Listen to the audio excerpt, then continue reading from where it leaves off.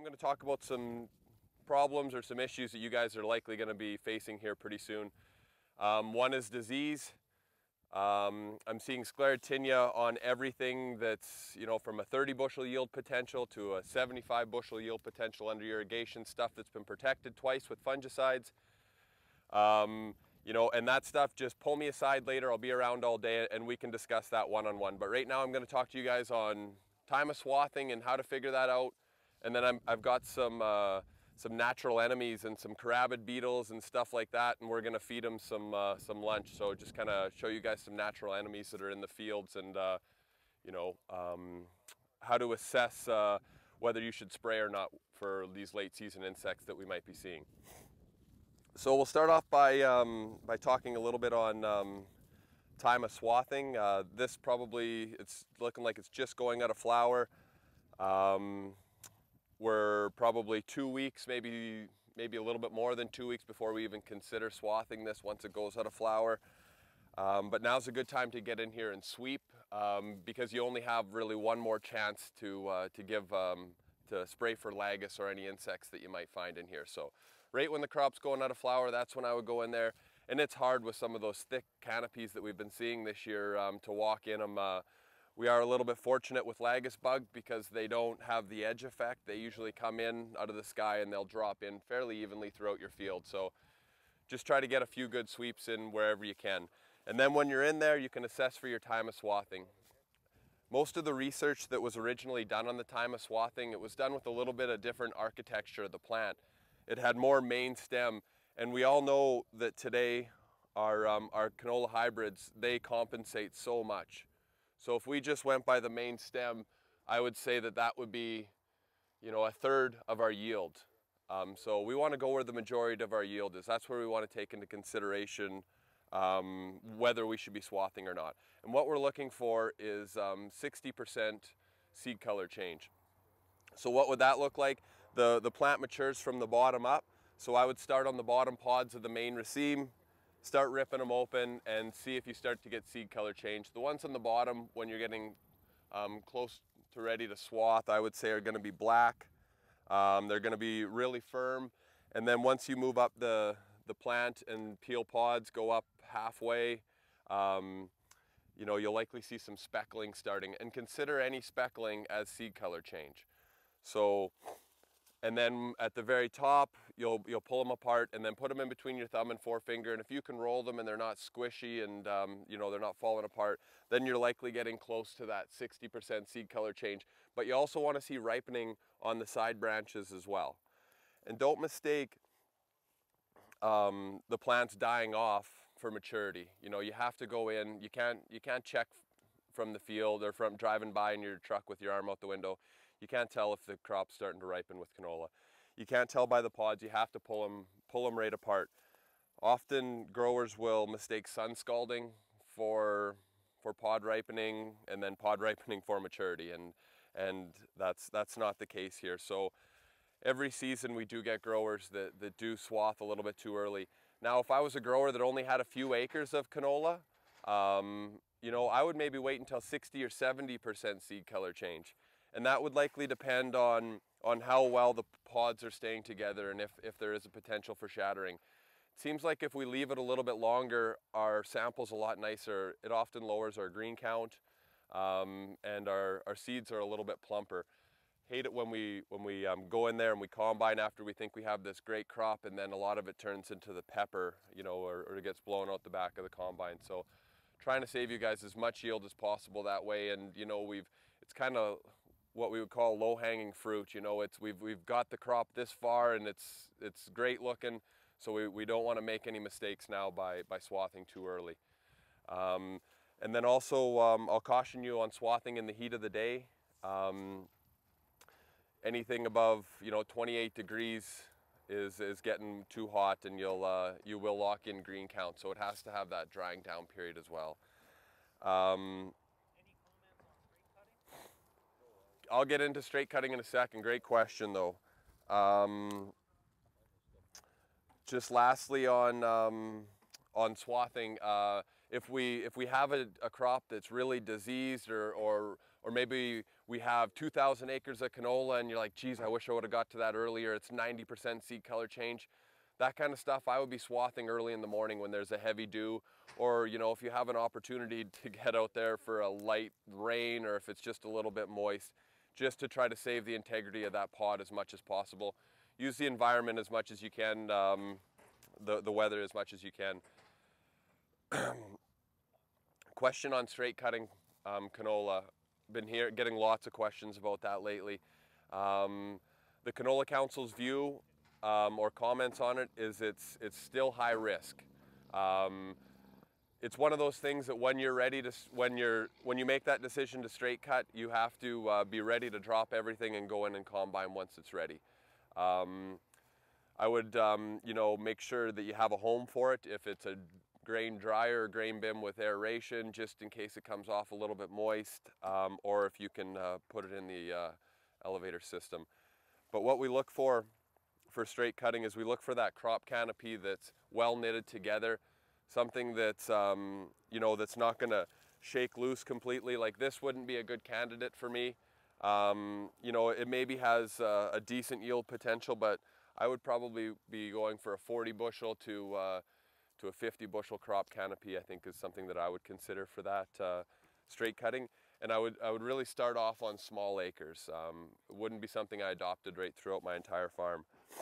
Now, when you're considering straight cutting, it's a decision that you make at this time, right? It's just before you would make the decision to swath. And a trick that a colleague told me to decide whether you should consider straight cutting or not is when you're pulling the pods and you're checking for maturity, look to see how green the pods are. If they're staying really green and they're really staying together, but the seeds inside are really black, that means that the pods probably are going to shatter a little bit less. So each hybrid that we have maybe has a little bit different shatter resistance in it, and they don't really give us that information. And it's seasonal, and it's environmental somewhat as well. But peel the pods open, and if they're really green, and the pods are really green, but the seeds inside are really black, that might be a good candidate for you because it's likely less prone to shatter. So what is your biggest concern then? Is that if it's not close knit and you go in it and the wind comes along or something like that, it's just that little bit of vibration? Wind and shattering. So a comment that I heard from a grower yesterday was he straight cut, he was getting 40 bushels. He went out the next day because they couldn't finish that night because of a breakdown, and he was at 30 bushels the next day. So he lost 25% of his yield just because of the wind. And it's one of those things where you have to be ready to go and start straight cutting. I've heard a horror story of a guy in Drumheller who, expecting one of the biggest yields ever, started booking his canola and also straight cutting. And, he put himself at a lot of risk to decide to book all that canola. And he was expecting, 45, 50 bushel yields on his dry land. And he was down to 20 bushels in the best areas of his field. So it's, you got to make sure that, or you got to, I guess, hope that it's going to stay together as much as possible. Once it starts shaking a lot, you can hear it even going through it, the pods shelling and coming out. Do you think it's less risky to swath it and have the wind come along and tumble your swaths away? It is less risky from the Canola Council standpoint. That's, if we can anchor that crop in at all to, cut it we like to cut it as low or as high as possible, so then we have something to anchor it into. But it's one of those things where we like to cut with prevailing winds. And I know what you guys are thinking. You guys are thinking, well, I had to pick my canola up in my neighbor's field last year or in my fence lines. But still, as a whole, I think that your risk is going to be higher at straight cutting. Any pod sealants that are of any? Pod sealants, that's a great question. There's not really a lot of research, I don't think, to back all that. Ron, can you speak on that at all, pod sealants? No, I haven't done any work on it personally. I've heard some guys like it, others don't. I think the jury's still out. Yeah, I think that's a good comment. The jury is still out. I don't think that we've seen enough replicated data to support it. The Canola Council, we're research driven. But you know, I have heard good things, and I have heard, you know, haven't seen anything for a difference. So I've heard both. Yeah, for sure. Please do. I think some of the pod sealants, because you guys aren't getting enough water volume on there, and the lower pods are the ones that are typically riper than the top ones. Yeah. If you don't get those bottom pods coated, the pod sealers are not going to work. Okay? So virtually irrigation is about the only way you're going to get enough water on there to coat those pods. That's a good comment, yeah, because the plant, like we say, does mature from the bottom up, so those are the ones that you're likely going to want to protect. Are you looking then at a crop that's standing better? Like some of the irrigation, of course, where the water's hitting and stuff like that, it's laying down a little bit. Is it okay like that to straight cut it then? Like you're saying roughly the 40 to 50 bushel range, if it's nice, tight knit and stuff like that, is probably optimal. I don't know a lot of growers that straight cut their irrigated canola. I can't think of any off of hand. Tim Wilms, stump me. This guy gets a flashlight and a kick in the butt. And how does he make out with it, Ken? What is his comments? Have to desiccate. So Desiccate, it's just 100% necessary, and I think one of the big things is the pods are all ready to go, but you got greener than heck stalks. Okay. And that's tough to run that stuff through the combine too. So sometimes the Regolin is really more just to dry that down. So I've also heard the comment that growers with the Liberty Link systems will put down a glyphosate and use that as a desiccant, and it's not a desiccant, but at least you know you're combining, I guess, in 2 weeks, right, or 2.5 weeks. But Regolin would be the push behind it is to not lose as much seed, right? That's right. So, and then you've had well, and like you too. made the comment about the stalks as well, to be able to get it through the combine. Yeah. Well, I think the other thing that I've noted, I tried it last year. Yeah. The seed size is so tremendously bigger, yeah, much bigger on the stuff that's left standing, that you do make up some yield on that. Yeah. There's no doubt about it. So there is some gain out of that. I know you're probably losing some to shatter, but to me it's looking like we used to cut all our wheat too. Yeah. You know, and obviously the genetics have helped along the way, but I'm thinking more and more like and lots of growers are giving us that comment as well, and the Canola Council agronomists are trying to get more information or more research dollars to get us better information on that. But as far as it goes right now, our standpoint is start small. If you do try it, I wouldn't adopt it throughout the entire farm. And just because it's worked 1 year on your farm, you know, it's not replicated, and it might, you know, you might sting you yet. But I think that you are doing it right. You know, by just trying it and seeing how it works. Any other comments on straight cutting?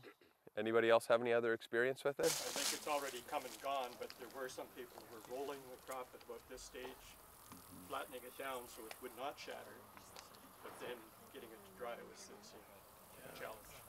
Yeah, with those pusher headers or whatever. Yeah, I've seen some video on those, and that again I wouldn't really support. I haven't seen the research on it, but you know, that I would start with really small acres, maybe give it to Ken to try here. Okay, I'm going to take you guys into some insects now. Insects that we're looking for in this time of year would be Lagus bug, I guess, Bertha armyworms. And in the plots over here, I actually found lots of cabbage seed pod weevil exit holes. And do you guys... The adult weevils here too. I actually have one if anybody wants to see. I've got lots in the sweep net here too. Thanks, Ken. So a way to tell whether you should have sprayed or not for cabbage seed pod weevil, which is kind of a neat little trick, and I'll show you guys. You pull some plants in fall time and count the amount of pods with exit holes on them. If 25% of them have holes on them, then you should have sprayed for your seed pod weevil. So I'm going to show you what the exit holes look like. I'm going to show you some carabid beetles, some of the ground beetles that we have, and we're going to feed them some lunch. I maybe overfed them yesterday, but they usually perform pretty well here. Everybody know what this is? Nobody probably seen this year. Aster yellows? Was there any of that this year? Yeah. Okay, I'm gonna pass these around. These are the exit holes that I was finding on the on that crop over there for the seed pod weevils. So I'm sure that all you guys have seen them. And so count those, and if on your main raceme, or I guess on your plants, and if you find 25% have exit holes, that you should have sprayed. 25% have exit holes, aka the carabid beetle. So you guys might want to gather around, take a look. Those are ground beetles. We'll find those all over southern Alberta here. So I really want you guys to realize that insects are a hard thing to determine whether you should spray or not. We give these blanket recommendations of 1 Lagus per sweep, and you know, you really have to take into consideration how healthy is your crop and how healthy is the insect population, and also I think we have to consider what's in there for beneficial insects. So here I caught, I think it was an alfalfa, oh no, this is a zebra caterpillar worm. Seen some of these all over the prairies. It's a white strip and then a black strip and then yellow sides. He's gonna be lunch. Hope you guys can see in there. I'm gonna try to get him right in the middle. I've got a little bit to feed him here. Oh, right there in the middle it is. Which ones are eating it? They're the carabid beetles. And then so here I have diamondback moth larvae, and they really like those. Carabid beetle. The carabid beetle, there's one in there that's a little bit bigger than the rest. Kind of grosses my wife out, but he beats everybody up and climbs on their back, and I call him Ken Coles. Holy moly, he just demolishes me. Yeah. So these are the diamondback moth larvae. They hang from a thread we can see there. That's a telltale sign. That's about as large as they get before they pupate. Hey, wake up, guys. Want some of this? So yeah, look at the 4 there just going to town. You can see that zebra caterpillar worm just getting ripped apart. Hey, that's why we don't spray when we're just going over our fields with a herbicide application or a fungicide application. We want to protect our beneficials and make sure that we're at least at our thresholds before we spray. So many times I hear the comment, oh, well, Matador's only $4, Desis is $5, you know, or whatever. I'm just going to throw it in the tank. It's a drop in the bucket at this point. We want to protect our beneficial insects. There's so many in the crop canopy. I'll show you what else I found. So once we do our sweeps, a good way to tell what's in your crop, steal your wife's produce bags. Step 1. They're going back in the drawer. Yeah, we'll see. So right there, first thing I see is a lady beetle. That's a beneficial. They eat Bertha armyworms. They're a great insect. So I'm just going to get you to hang on to that. I'm all thumbs today. And then we'll just take the sample, put her in the produce bag. It's got air holes, so that's why I like it. It deflates a little bit. Hopefully I don't have any bees in here. Yeah. So I seen a larvae of a lady beetle in there right away. If anybody can point it out, I'll have a door prize for them. Cam, that's what's blue. I noticed as I walked in the field there too, there's a whole schwackload of these, and people kind of mistake them for something they want to kill. Exactly. See, Doug, I told you. But that's So right actually there, a ladybug larva. Yep. Exactly. And you'll see their carcass pretty much stuck right on there. Look at that, he's just head bopping. Wake up. So yeah, you'll find those. Do the lip stand. Yeah. He's talking to you. Hey, you guys. So yeah, he's a beneficial. He looks like he's maybe feeding on the stalk or the stem. That's a beneficial insect. We don't want to hurt him. But this guy right here, I don't really know what he is. Maybe Ron can help me out. He's kind of a generalist. Just a caterpillar of some sort. I don't know. So I'm gonna do some more feeding here and see if these guys will, look at these guys, they're still going nuts. Look at those carabid beetles. They'll eat anything. Oh, I'm hungry. So they're going to eat the canola, or they're eating? No, they're eating the pests that we have. So they're beneficial? They're beneficial insects. So we have so many beneficial insects. We have the damsel bug. How about the ladybug? Lady beetle, great beneficial insects. We can really see flea beetles in here. Cabbage seed pod weevils. So the weevils have the long snout that does the sucking sort of. I have a large weevil here just to kind of let you know what it looks like, and then beside it the seed pod weevil. So I'll just pass those around. Other insects to consider in the sweep net would be lagus bug. I thought we would find more here. But I have lots of samples here if you guys want to look at them. So when was this swept and where? Behind you 40 minutes ago. Oh. 20 minutes ago. And that was only like 3 or 4 sweeps. So there's lots in there, and there's lots of neutral insects in there. Here's a lagus bug right there. Oh, maybe that's, oh no. I did see an alfalfa bug in here, which we often confuse as lagus bugs. The only difference is in appearance, I think, is they're a little bit longer and a little narrower. Here's a damsel bug. That's a beneficial insect. He'll eat lots, this guy. So this caterpillar, he's got no chance in there. There's too many beneficials. We have some pollinator. No, I would say not, but I don't know for sure. So there's lots of seed pod weevils in here. We're likely going to see damage later on. There's the lady beetle larvae. That's when you just showed us on the stem? Yes, yeah, for sure. And then all these wasps that we see are often either neutrals or they're pollinators, and some are parasitic wasps, and they'll lay their eggs right inside the right inside caterpillars, you know, or cutworms that feed right at the ground level. I'm sure we've seen some of those this year in this area, cutworm damage. So when they tell us to put a certain rate on for certain insects and stuff like that, are we salvaging some of the good insects then? The rates we're putting on? If we're following? If you're following the labels, then you are protecting beneficials, but that's also not only rates, but that's time of day. Okay. You know, yeah, there's lots of weevils in there, and that was only a few sweeps. So the ladybug's going to eat the weevil or not? No, he's more of a soft sort of, like he'll eat the eggs. Yeah, there's a lagus for sure. Seed production, seed canola producers here? What's this guy? That's just a fly. You know, it almost looks like something to do with cattle. I can't even remember, like not a dung beetle fly. These black beetles, you buy these beneficials?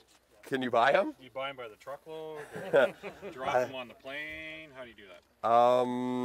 Only spray one. Exactly. You know, the comment I hear often from growers is, I've never sprayed before, Troy, and I sprayed this year, or last year, and now it seems like I'm going to have to spray every single year. And the reason that is because maybe they didn't follow the rates, or they didn't spray at the right time, and they killed those beneficials in that climate, in that microclimate in the field in that area. And it takes a long time for that beneficial population to build up. So I really advise people to protect your pollinators and all your beneficials. So you mentioned time of day. What's the preferred time of day then? It all depends, I guess. If you're going for Bertha armyworms in the heat of the day, they're not out there anyway. They like to hide underneath the leaf litter. So Cabbage seed pod weevils. 8 o'clock till 7 in the morning, great time. You have most of your beneficials are likely underneath the canopy a little bit more. They like to go out and feed during the day. There are some that are night, but like the wasps and stuff like that. But yeah, 8 o'clock at night to 7 in the morning, because that's when you'll get the best kill. Seed pod weevil, usually we do that at flowering at 20% bloom. You know, and I wouldn't spray seed pod weevil too early. People will see seed pod weevil in their bud cluster and be like, oh, I'm already at 2 per plant, I should spray. That's not the case. Canola pretty much knows what it's going to produce by the amount of available moisture and nitrogen that it has. So it's going to compensate. Canola is a great plant. People call it, it's like a weed, they say, and it'll just shoot out another branch. It knows that it's getting attacked. So that early feeding, don't worry about it. You will see blanks, you know, but it wouldn't bother me. I would wait for that entire invasion to happen of the seed pod weevil. If you spray too early, you might have to spray again once it starts to flower, because they're really attracted to those yellow fields. And with seed pod weevil, don't just go in the edge of your field and sweep. You know, that's one that you have to go all the way into the middle, because they have an edge effect. They'll come in from the borders, and then they'll do their damage. And sometimes you can get away with just doing 2 spray booms on the edge of your field. So, Troy, what is it? What about if your neighbor's canola fields are flowering and yours are just coming to bloom? It must be dirty. It's a real good traffic. yeah, absolutely. My predecessor, Matthew Stanford, said, you know, it sure pays off seeding 2 days. 2 days after my Hutterite growers beside me or whatever, because they have to spray every year, and they spray early for the seed pod weevil, and it pretty much controls them. So he really likes that strategy. And he gets to protect his beneficial insects. So, you know, and that's another good comment, that those fields that are first seeded and first flowering are the ones that you really have to pay close attention to, right? You have to, they're the ones that are gonna get attacked by the early insects. You know, they're attractive to those insects. Flea beetles were a large problem this year as well. Same applies for pea leaf weevil and peas too. For always the first seeded peas are going to have the highest concentration of weevils. I swept it at budding and bolting, and it's amazing. We still saw threshold levels of seed pod weevil, and ours were late canola fields compared to lots of the neighbors. And as soon as it got to flowering, there were way more beneficials in the same level of seed pod weevil. So if you can... Good comment. Yeah, if you can wait, and like I say, the canola plant will compensate. So, and you want to wait for that entire invasion. So getting back to your question of time of day, 20% bloom is when we usually like to first start spraying for seed pod weevil, because seed pod weevils do their damage once the pods reach 40 mils, so 1.5 inches, and that's when the majority of the egg laying starts happening. The feeding on the buds isn't the damage that they do. It's the egg laying in the pods, and it's when the young leave the pod, I guess, the exit holes, and it ruins the integrity of the pod. So that's where they do their damage. So spray at 20% bloom, and for the seed pod weevil, you know, that's one that often gets mixed in with the fungicide application at 20 or 30% bloom. So, you know, I still think that you should be spraying early in the morning, or later at night for those. And we probably have some room to learn on that too. Exactly, and you know, I've been the insect specialist with the Canola Council for 3 years now, and there's so much black and white, and that's what I'm supposed to give my messaging, but what I've realized, especially with the seed pod weevil, it's more like 50 shades of gray than any black and white with insects, any insects. So I think that the thresholds, it's a lot larger matrix. We have to consider the plant health and how robust and what our yield potential is. People think, oh, I've got this great crop, it's maybe going to yield 60 bushels or 40 bushels or 50 bushels. I usually get 25. I should protect it. I should be spraying my insecticide. Well, that's not really the case. Maybe a fungicide you should be protecting it with, but the plant is going to compensate for that early feeding. So I think that, yeah, that's, kind of lost my train of thought there for a second. I think that that's where we should be protecting. When we have all our beneficials in the crop canopy, we should be taking into consideration that when we consider our thresholds, you know, and the heat of the day, you know, they'll move up and down in the canopy, so sometimes we don't get that great scout as well. So, you know, we don't know everything there is about insects, but we do know that we want to save our beneficials as much as possible. They didn't like this guy, hey? Didn't want him.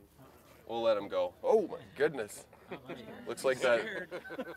No doubt. Maybe throw that dog of autumn's in there next. Okay, guys. Can you do one thing for me, and that's explain what exactly is 20% flowering? I don't know that everybody really knows.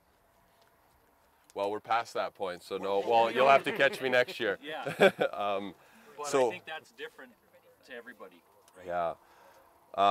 There's lots of good guides online. I'm just trying to go off memory here. I think it's 15 open flowers on the main raceme, is 20% bloom. Ron, is that correct? 15, is it 15 to 17? Yeah, flowers on the main raceme. But it's really difficult to gauge that when we have poor plant stands, when we have 2 or 3 plants per square foot. But if we have 7 plants per square foot, it's pretty easy because our plants often look more like this, you know. But if we have those 2 or 3 plants per square foot, you have to take into consideration the branching as well, and you know, it becomes a real management issue. So we really preach the stand establishment message as much as possible. But as far as 20% bloom, look for, you know, 17 or 15 open flowers on the main stem, main raceme. So you're talking about for fungicide timing and No, I'm talking for insects still, yeah. I So what you have to consider then for seed pod weevil is they do the majority of their laying starts once the pods reach 40 mils. So once you start to see pods reaching 40 mils, that's when they're going to start laying their eggs. And they could lay them even later. Lloyd Dosdall's done most of the research on this stuff, and he says that the seed pod weevils can reinvade up to 3 times. So, you know, we don't want to have to go in there twice with our insecticide and nuke that if we can get away with just 1 pass. What about, I guess, timing as far as, I guess, trying to manage the best way or the best timing so that you don't have to spray as often if you're doing multiple passes and stuff like that? Is there, like wheat midge, if you do wheat earlier, you're going to miss that cycle kind of thing? Is there some So sort we of... are doing research that like often growers that spray for seed pod weevil don't have to go in and spray for lagus later on. And you know, like I say, it's different on every case and every season and how healthy the population is. And you know, a way to consider the beneficial insect piece, I think, is like the you know, like the coyote and the rabbit. You know, it kind of goes like this, how well they're doing in the fields. Once the pest population sort of peaks, then the beneficials are right behind it, and then the beneficials will kind of follow them. So, you know, it's one of those sort of situations. And, you know, what's going to happen this year might be different next year. This year we had the humidity and the heat, and we had diamondback moths showing up in April, and everybody's thinking that we're going to have insects galore. And you know, every time I went out there in the sweep net, I found more beneficials in my sweep net than I did pests. So I know that the beneficials did do their job in a lot of cases. You know, maybe didn't clean them out completely. I was still finding pests for sure, but kept them right about at that threshold level. And keep in mind that our thresholds, I think, are a little bit conservative because most of the research we did was on Q2 and West Star. So we all know those old varieties, and we all know that the plants that we're using today, except for Ken's, can compensate a lot better. Pretty poor looking stand there. But What's he talking about now? God, you turn mouthy lately. and you know, some harder questions here. no, I think that's all I have. I want to thank you guys for your attention. If you guys have any more questions, I'm going to stick around here as long as possible. And I think next stop is coffee. Troy, can you talk about leaf hoppers? Oh, it leaf seems hoppers. Like there's going to be a lot of guys spraying 50 times next year. Yeah.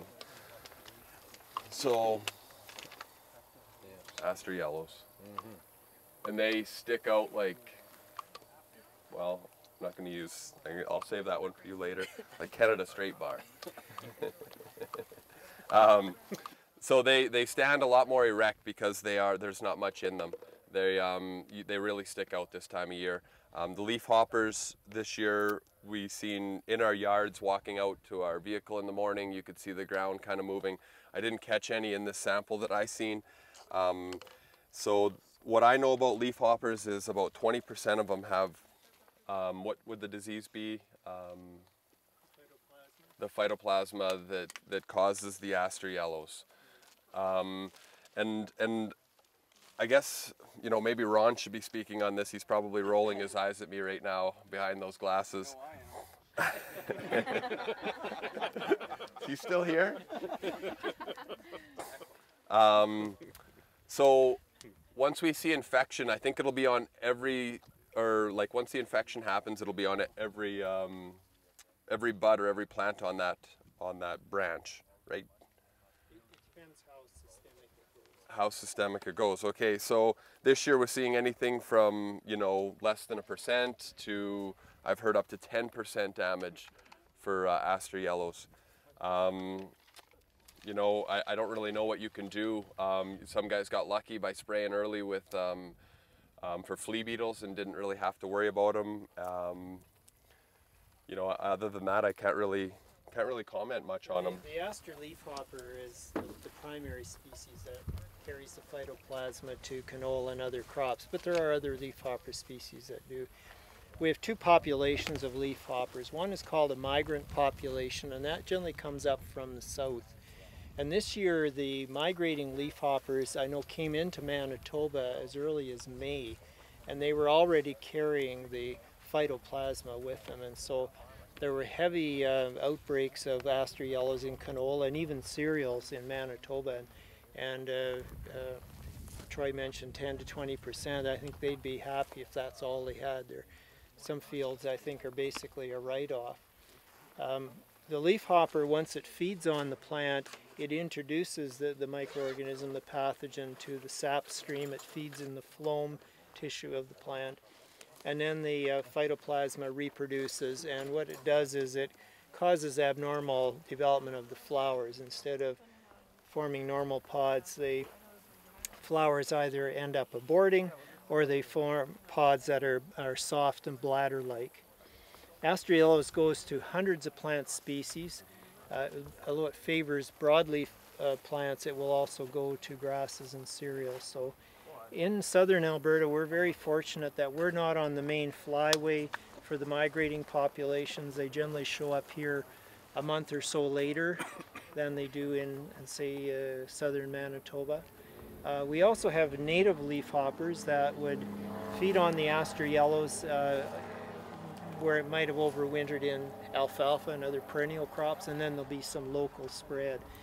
But for aster yellows, you need to be monitoring for the leafhoppers, and there are tests actually that you can do on the leafhoppers to determine if they're carrying the phytoplasma. The potato growers are very concerned about it, and they have had a little pilot project monitoring aster yellows movement into potatoes. So it's a year-to-year thing. Some years we get no migration, and other years we do. So it just happened that this year was one of those So years. is there any monitoring that we do for that then, Ron? Or is there any alert system that we can let growers know? Well, in the leafhopper prone areas, the answer is yes. There are entomologists out there that are sweeping and monitoring. In fact, some follow the leafhoppers from Texas and Oklahoma when they migrate up through the Midwestern U.S., and they're giving the growers in the northern states advance warning that they're coming. Otherwise, you know, you have to capture the leafhoppers, and you can have them tested for the phytoplasma. But a lot of people will just monitor the leafhopper numbers, and when they see them coming into their fields, they're going to start to spray right away. Vegetable growers, like carrot growers, aster yellows is a deadly disease, because the carrot roots develop a lot of side roots and they're very bitter, so the crop is of no value. Seed potato growers with purple top, that's what the disease is called, that's a big downgrade for their seed potatoes. So they're using generally yellow water pans or yellow sticky traps that will trap the leafhoppers. And then based on the counts that you're seeing, and you can also sweep them, they do tend to congregate first at the perimeter of the field and move their way in, and then you're spraying preventatively. There's no way to cure the aster yellows once it's in a plant, so you're monitoring for the leafhoppers, and when they first start to show up, you're spraying for them, and often it may take multiple sprays to control And them. they'll have an edge effect into the field? They can, Yeah. yeah. Particularly the natives that are overwintering, say on the perennial forages and stuff at the edge of the field, they'll move into the crop, and otherwise they may just fly and disperse randomly in the crop, and you can find isolated plants throughout the field in that case. Great. In horticulture, they use soapy solutions for control. I don't know if that's practical in the field or not. Yeah, it's more for ornamentals Yeah. and things like that, the insecticidal soaps. But Yeah. you need a quick knockdown for leafhoppers, because each plant they feed on, they potentially introduce the phytoplasma. So is it possible that we're seeing a difference in the virulence of the pathogen, Ron, at all? Well, the aster leafhopper occurs, or the aster yellow's phytoplasma occurs in many different strains, and some are specific or prefer potato, for example, over carrot. I don't know. There's a scientist at Agriculture and Agri-Food Canada in Saskatoon. Christelle Olivier is her name, and she works full-time on the aster leafhopper. They brought her on back in the late 2000s when there was 2007, around that there was a bad outbreak, and so she's been on staff ever since. And be a good idea sometime to invite her to come out and speak here in Alberta. She knows a lot about the leafhoppers, and she works prairie-wide, so I wouldn't be surprised that she'll be out to Alberta if she hasn't been doing some sweeping and stuff too. It's rare that we don't see it. Like I was in Didsbury yesterday, and they were complaining about it. Every field of canola I've been in, I've seen it. Yep. They were talking about seeing it in barley. Yep. One guy thought he had it in wheat. So, Yep. you know, it's everywhere. But in reality, is it that bad? I guess. Well, we when do you see it. It's really ugly, and oh, it's killing my crop, and oh my God, I saw one in the field, and you know, we got to sell the farm and have an auction sale, and it's terrible. We see some of it every year. Let's put it that way. But it's if you start to see, you walk through your crop and there's leafhoppers going every way, you know you're potentially in trouble. If you got potatoes, carrots, lettuce, these susceptible crops, canola. So you know there's usually if aster yellows is a risk, there's an entomologist somewhere who's going to be monitoring and pressing the warning button. In Manitoba, they have weekly newsletters on their potato system there, and they've been warning about aster yellows for weeks. Great, thanks, Ron. Stump me. I guess we'll wrap it up. Please join me in thanking Troy for a wonderful module. Thank you guys very much. I'm going to feed these guys one more time, so whoever didn't get a view can come and take a look. You'll be doing that the whole way home, won't you? That's right, and at night. Yeah. We're not going to be talking about it much either, but during your coffee break, if you're interested, we do have some fertility matrices set up with a number of different products in canola. So you can kind of wander around. There are some kind of interesting things showing up in these trials. We also have it for wheat here, but otherwise, where'd Jason go? There's a screen in there, and yes, I have. Once you use your aspirator and get more than 5 lagis, they send off an alarm pheromone actually, and it doesn't taste very well, and I learned the hard way. So we have one diamondback moth larvae right in the middle there. I'll let you guys gather around. I see it 2 or 3 times a day. It's swathing and swathing. I've seen that. Are they performing at all for you? Yeah, a little bit. Okay, I'm gonna see if we can throw this big caterpillar in here. They didn't like his cousin, and this guy's a little bit bigger, but we'll see. Hey guys. I don't know if there's oh, there he goes. They've got him now. Oh, boy, did they. Holy wow. Where'd he go? You could hear the screaming in the bug world. Yeah, for sure. That's good though. That's the natural selection, all that good stuff. They've got to eat too. You definitely need more than one to control them. Yeah. You see, that would be that caterpillar's attack system is his hairs and his speed. We've seen that he was pretty quick, especially after we had him his cousin in there. Yeah. So yeah, carabid beetles, once they get full, they'll dig down into the ground here. Last night I couldn't find any on top. They all burrowed into the little bit of soil that I have there.